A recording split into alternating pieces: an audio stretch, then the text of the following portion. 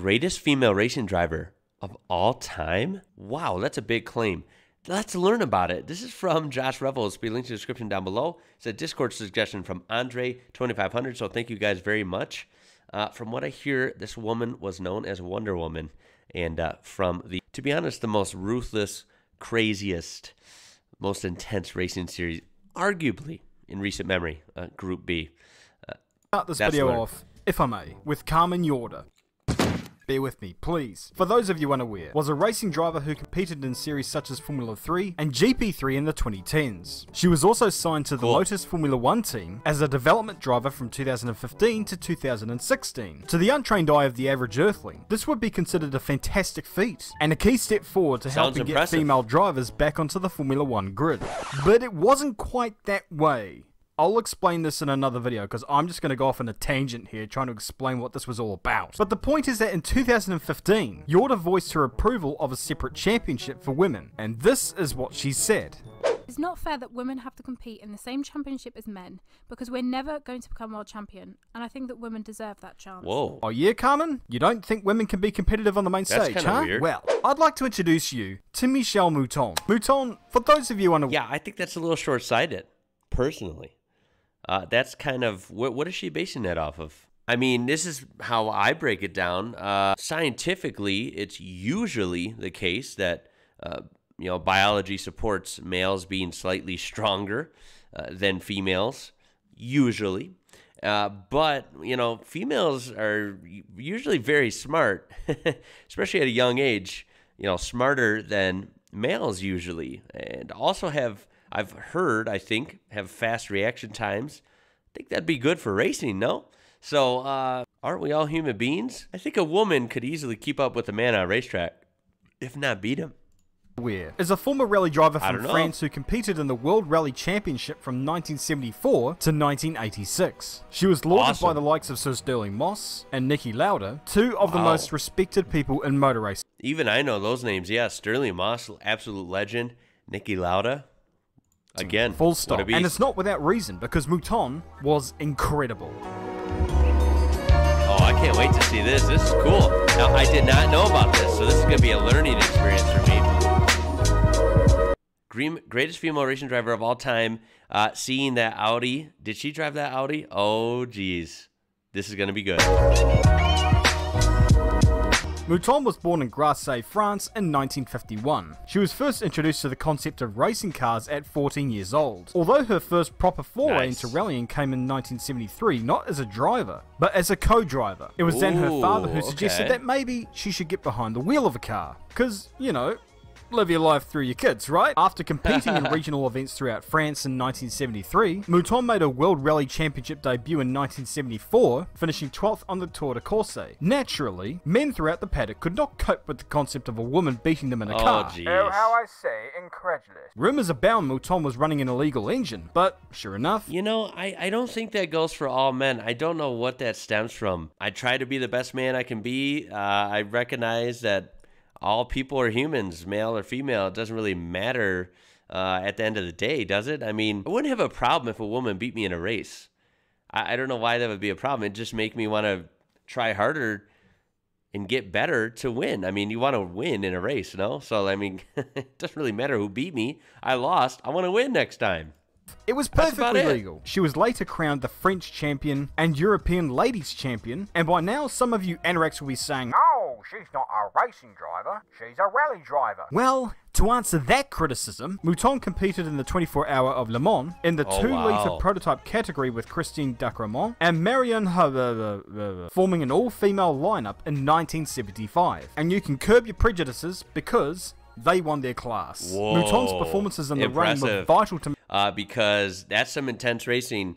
Any rally to me is intense.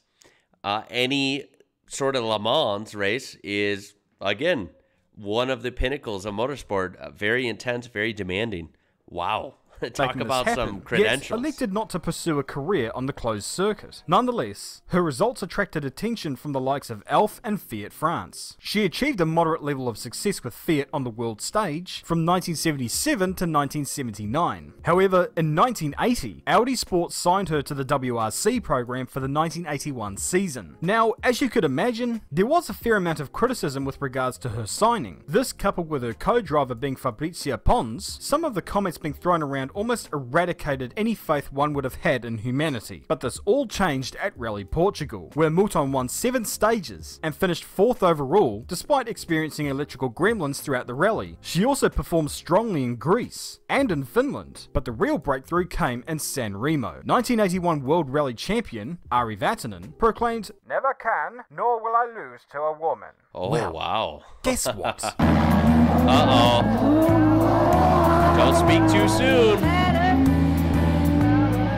Mouton and Pons took their first rally win, beating out their male rivals and shutting up the critics. And I bet that hurt them, because trust me, I know. And it was the highlight of what was a decent first year in the top flight of rallying. And certainly when you consider that she was up against some genuine legends of the rally scene, including Stig Blomqvist, Ari Vatanen, Henri Toivonen, and Hannu Mikkola. Of course, she didn't contest the full season, but her first full season came in 1982, and this would be the year when Mouton would really make her presence felt. The first round was at the renowned Monte Carlo Rally. Mouton was performing as well as you would imagine, and had set the fastest time on the Col de Torini stage. But then, on the 12th stage, she slid off the road and out of the rally. The crash concussed Pons, while Mouton injured her knee. But this didn't prevent her from making her debut in the Swedish rally. She was running 3rd and performing well, before crashing into Hannu Mikkola's grief-stricken car, and eventually finished the rally in 5th place. These two rallies didn't really curb theories that Mouton was perhaps unable to cut it with the big boys. But she put those theories to rest at the next round in Portugal. Mouton took 18 stage wins and would win the rally outright, which immediately bolstered her up to 2nd place in the standings, just behind 1980 world champion Walter Röhrl. She would miss the Safari rally, but would make her return at the Tour de Corse in France. However, she wasn't able to match the pace of the frontrunners and finished in 7th place. But crucially, Röhrl didn't score that much more points either. Then came Greece. These stages are known to be real car breakers. Pace is one thing in this rally, getting it to the finish is another deal. Röhrl had won the rally twice previously, but he didn't win this one. She got it.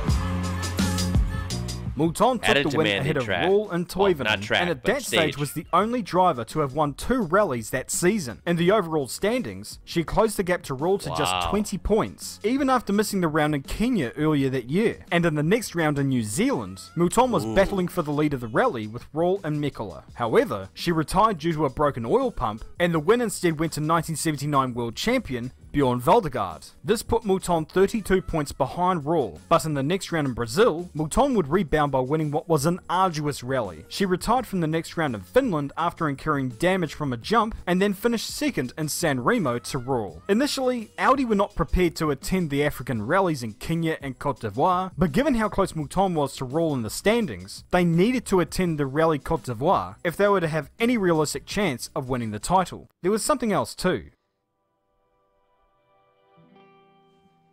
Just before the rally started, Mouton received news that her father had just passed away from cancer back in Nice. His last wish was that Mouton start the rally. And this clearly gave Mouton some drive, because by the end of the first day, she was 8 minutes ahead of Mikkola and almost half an hour ahead of Röhrl. And this was crucial, because if Mouton can win the rally, Röhrl's lead in the standings would be reduced to just 2 points going in. Look at how close. Way ahead of everyone else in the standings too.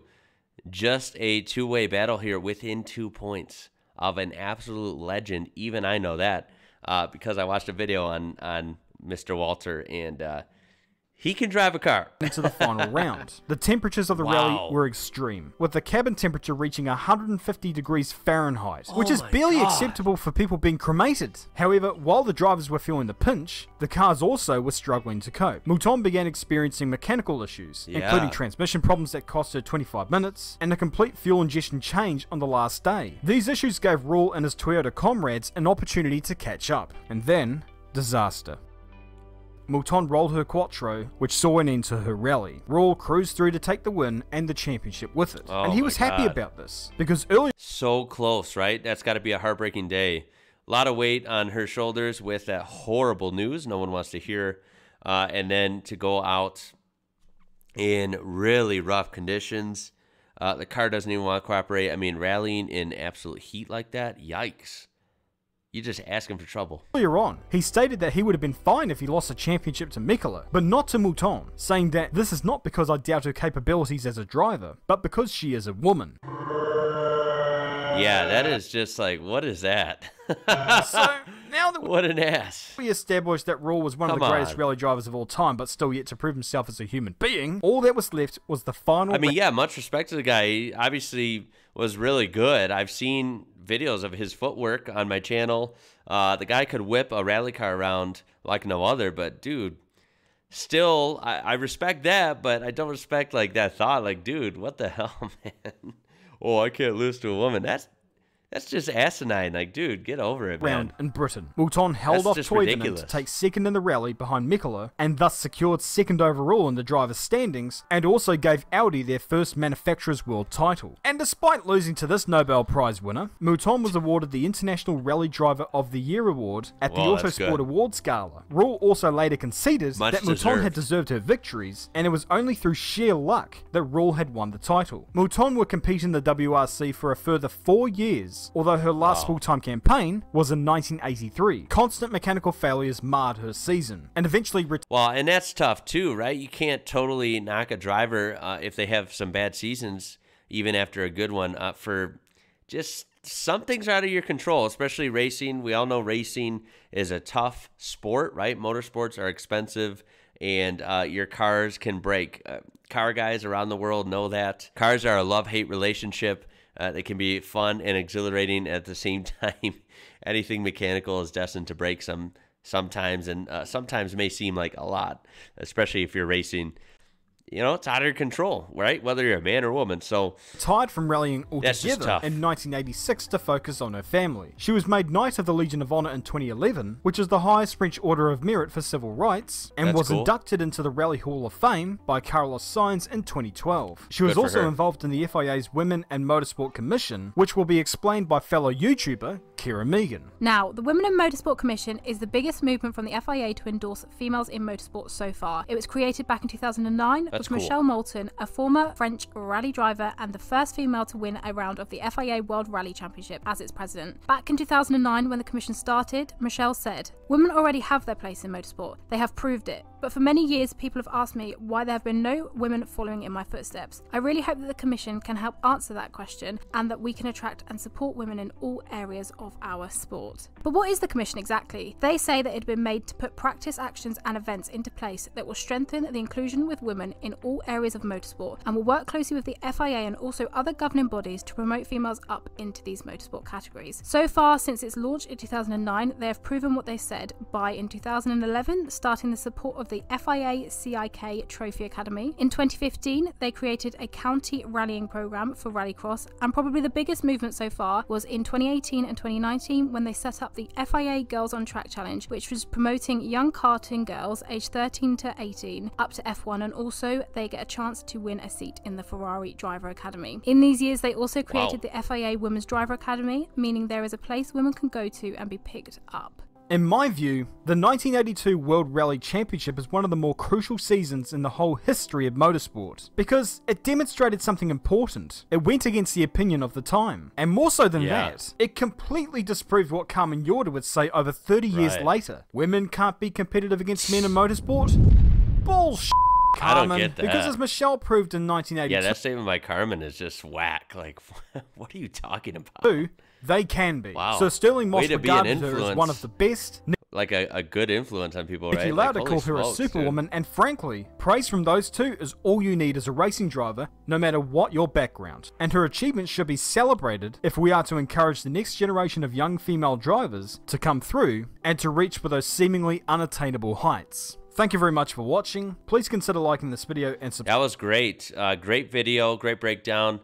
Michelle Mouton, what an impressive driver. Driver, that's right. Not just woman, but driver. Doesn't matter if you're a man or woman. If you're good, you're good. And she was really good. Good on her for being good after her life in motorsports and just promoting a great view, a great inspiration for girls, women out there that would like to get behind the wheel and throw down. That's really, really awesome. And you know what? I'm all for that. You know, it doesn't matter to me.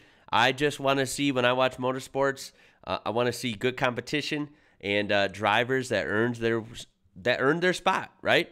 It doesn't matter if they're young, old, from any country in the world, and if they're male or female. If they earn their spot and they're good and they're going to compete and they want to win, good on them, right? What's it matter? So that's how I feel. That was really cool to learn, though. I didn't know anything about this because, like I said, I'm really still learning about the whole rally world, and there's just such a rich history with it. It's really, really refreshing and really exciting. Totally different than what I'm used to here in the States. So really, really digging this stuff, as I say or have said a lot lately. Thank you guys for the awesome suggestions. Keep them up in the comments on Discord, wherever you want to reach me. Really, really cool. Please have your discussions down in the comments on this one too. Do you remember seeing her back then? How exciting was it? That 82 season sounds like really down to the wire. So were you around for that? And what are some other women in motorsports that are inspiring to you, or that you know about that deserve some credit? At my local short track, growing up, I went to the races a lot, and there were always women there. So I think that's a good thing. That's my experience with it. So anyway, guys, please throw a thumbs up, a like on this video. Help it out. I do appreciate it, especially if you learned something new and just enjoyed this. Also, subscribe, join our amazing community on here, and don't miss another fun video like this. Check that description, like I said, for this original video so you can watch it uninterrupted, and as well as the Discord and other ways you can interact with me. My name is Ian. You're watching IWrocker. Till next time, guys. Catch you later.